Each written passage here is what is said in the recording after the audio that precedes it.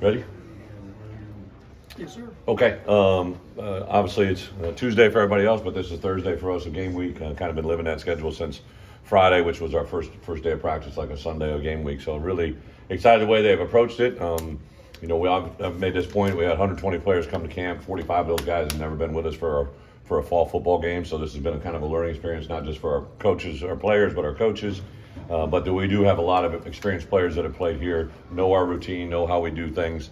Today was a Thursday practice, which is a little bit different. It's a lot of tempo, a lot of quick transition. We work all phases of the kicking game, a lot of communication, football specific, end of half, end of game, right area, goal line, coming out, early downs, you name it, and then also in the kicking game. So really good concentration practice for us from a clearance standpoint. Everybody that we expected to play, and going back to our last time we talked, there isn't anybody that's being ruled out from the game. There are a couple guys that got in here in the last 3 or 4 days that have passed all the tests and everything going forward, so unforeseen. Even Kevin Wington, who rolled his ankle up a little bit, we didn't expect to have him for the game, but he got cleared in practice today and looked really good. Give a lot of credit to him to battle back and put himself in a position to help the team. So really, really excited for this group. Tremendous, I've said it all week, right? Tremendous respect for Coach and what Eastern Illinois has done since he came there, I think 2 years ago, to have that first year and to build off that and have the season they did a year ago. This whole roster is just chock full of juniors, seniors, really seniors and grads. So I know they're a very experienced group on both sides of the ball. Their signal caller is a guy that makes everything go, a really impressive athlete, a very, very good quarterback, and a good group of receivers. So we got a tremendous challenge on Thursday night, but excited to see where we go. So with that, I'll open up for questions. Coach, this is year 16 for you as head coach. Yeah. Think about how you feel going into the opener as now as opposed to like back in the day when you first started. A great question, but I think because it's been so many, there's been an evolution. I don't think there's any doubt every year presents its own set of challenges and unique scenarios. You open up with certain type of opponent, offense, defense, but coaching is coaching. You got to adapt to the times. I think that's the biggest challenge, right, is just dealing with the things that college football brings now, the roster attrition, the NIL world, the portal world. Listen, we're having conversations just as much with our third-string right tackle as we are with our first-string right tackle, because someday he's going to be the starter, right? And there's a whole lot of things going on in college football. I just had a couple Zoom calls last week, sit on a couple committees where you're talking about things that affect the 2025 class. So it's part of it. It's fun. It's enjoyable. I've said it all along, right? I got the greatest job in the world, and to be able to do it every day, I'm excited to get to Thursday for a variety of reasons, but it's finally just a chance to watch our guys play football against somebody else and see what happens. Are you nervous? Are you nervous before a game? I don't know if there. I guess everything is a definition that you hold. Like, I think there's anxiousness, right? I think there's a lot of things that you haven't seen before. You're anxious to see it. I don't ever really.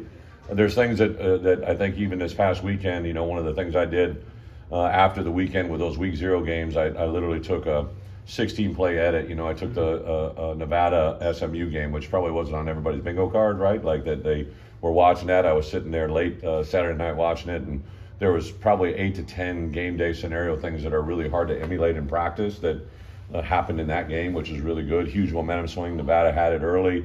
They kind of did some things, starting with a 3rd and 10 incomplete with a tripping call that really kind of changed the game and swung the momentum back to SMU, and then some end of game scenarios that played out. So that was really good teaching. They had a safety on a fumbled fair catch on the 1 yard line. So all kinds of just shit that really just kind of stuff that brings out.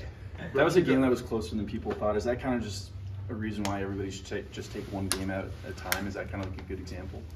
I don't know. Was the Nevada favorite or Nevada? Is that what you mean? Yeah.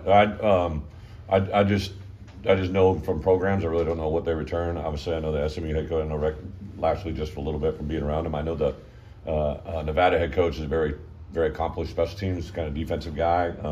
Known for being kind of a tough guy. He had great success. I think it was at Montana, right? So I don't know who was favored. I just know the way the game played out was pretty impressive. I think early games, right? Like you can take records, levels, divisions, everything out. I said this the other day, right? I remember we had the #1 defense at the end of the year when I was at Kansas State. But at the beginning of the year, we played this team called Eastern Illinois, who had a guy by the name of Tony Romo, who went out and chucked it all around the field, right? And you had that moment. 2 years prior to that, I was a young linebacker coach at Iowa, and we talked about knocking out their starting quarterback because they had this freshman by the name of Roethlisberger who's like 6'4", 250. We're like, we're going to get this guy in the game, and he proceeded to get in the game and do what he did, right? So you always have those unknowns, which I think is part of the cool thing about college football. But Eastern Illinois needs no respect from us, right? What they put on the field, right? They have shown what they're capable of doing, and our guys have respected it from when we started watching that film last spring to where we are now. So. How are Carson Goda and Daniel Brown? I mean, I think maybe we saw them limited. Yeah, Carson got 100% cleared, was all good. I think Carson probably for us will be involved in a lot of things offensively, some things special teams wise. Daniel Brown cleared; he's been with us the last 4 days. I think in that room, Alec, Gabe, Seth, Daniel. JoJo Hayden has had a really good fall camp, so I think at that outside linebacker room, you're going to see a lot of guys play various roles. How's it kicking? We haven't. So David Alano will for sure be our field goal kicker. I think Chow will be our kickoff guy, and he will be our punt guy. There may be some mix and match based on the game scenario.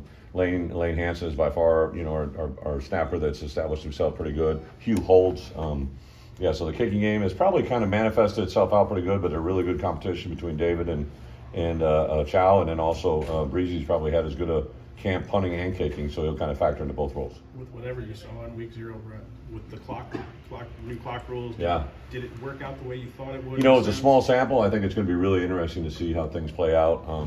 There's a couple of these subtle changes that I think until you see a big grouping of, I look at the NFL kickoff thing, right? Everybody's kind of talking about that. There's just such, I think even in the preseason games, like, it plays out differently well in a regular season, so it's going to be interesting, these non-conference openers, right, and teams that don't have common opponents, like kind of how these new rules play out. I think because of the clock, for sure, at the end of half, you're probably going to have more points scored than ever before, and I think at the end of the game, there's going to be scenarios where teams may score a little faster than they should, which puts another team on the field that have a chance to beat you, right? So a little bit of everything. I'm really intrigued to see how the coach-to-player thing plays out.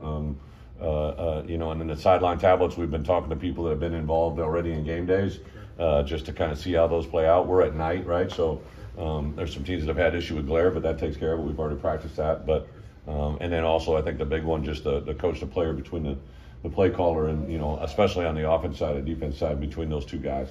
How have you seen that tight end room kind of rebound, I guess, after Cole's loss? And I'm assuming we know most of them. Yeah, Cole was with us in the spring, but, he really hadn't been involved, and we were kind of just getting a feel from where he was there. I think, without a doubt, Tanner Arkin, really since last fall to where he is, he's the leader of that room. He's a captain. The way people talk about him, I think, has been super impressive. Henry Boyer, last year, a lot of you didn't realize it, but he actually had a preseason or a fall camp injury that we knew he was going to have surgery on his shoulder, and it was just going to wait. He opted to wait till the end of the year, so we kind of had to nurse him through the entire season. Obviously, Tip was a mainstay there. Tip was so different from everybody else. We really ran a lot of 11 personnel, and it was all Tip, right? And those other guys, even Tanner, didn't get a lot of reps. So I see this more by committee between Tanner. Henry Boyer's had a good fall camp. Goda has been a guy that's popped in there. Jake Fortney is a non-scholarship tight end that we've acted in there.